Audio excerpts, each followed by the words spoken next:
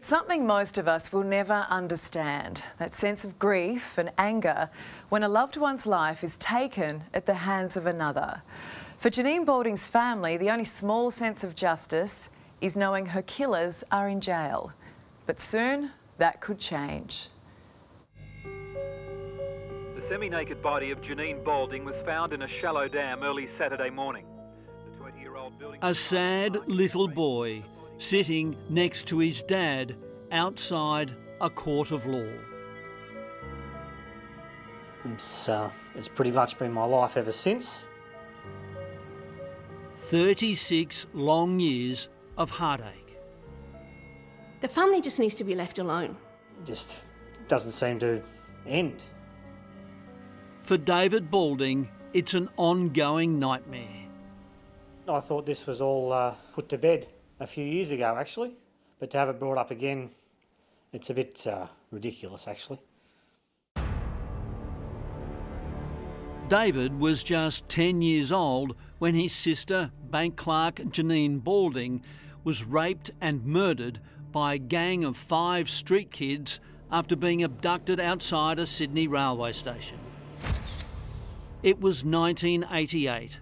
16-year-old Matthew James Elliott, Bronson Matthew Blessington, 14, Wayne Lindsay Wilmot and Carol Ann Arrow, both 15, were convicted.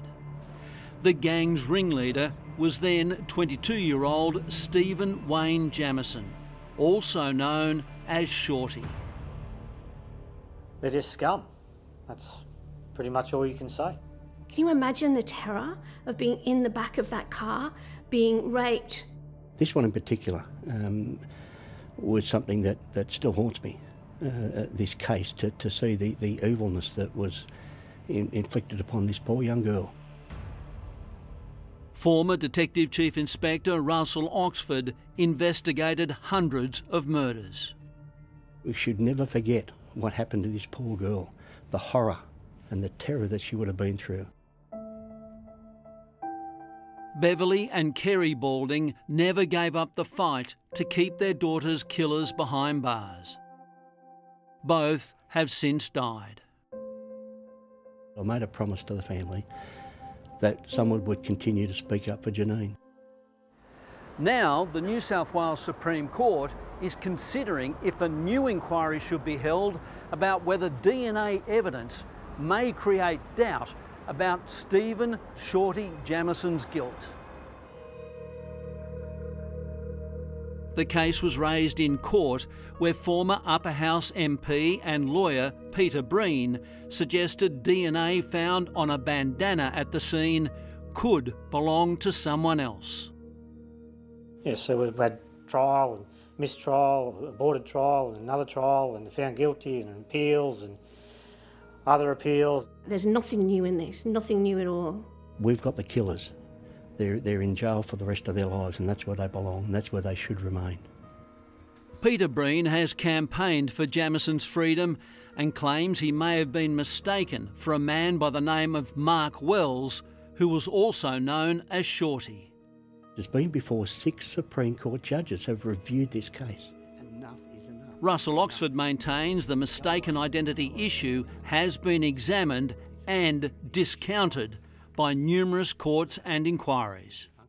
And the scrutiny that this investigation was under, we went through 2 murder trials, we went through the Court of Criminal Appeal, they appealed to the High Court.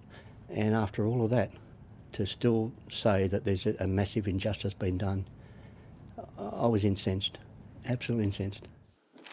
Author and journalist Janet Fife-Yeomans has followed the case from the beginning.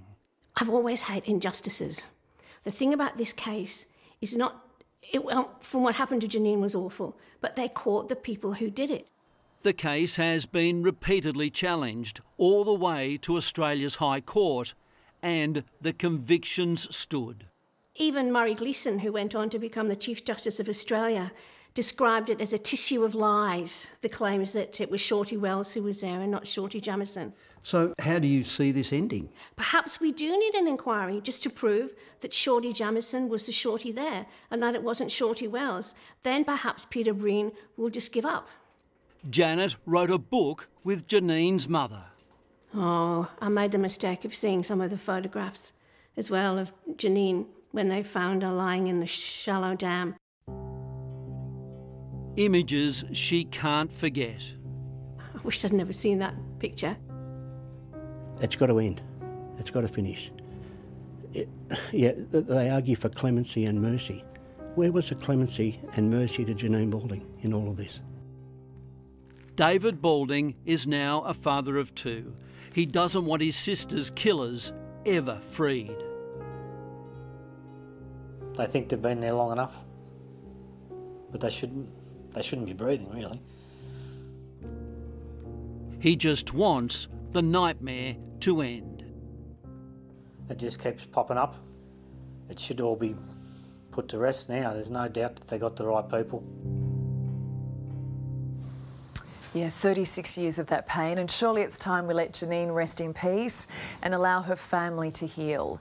For the record, we reached out to Peter Breen for comment, but he didn't respond.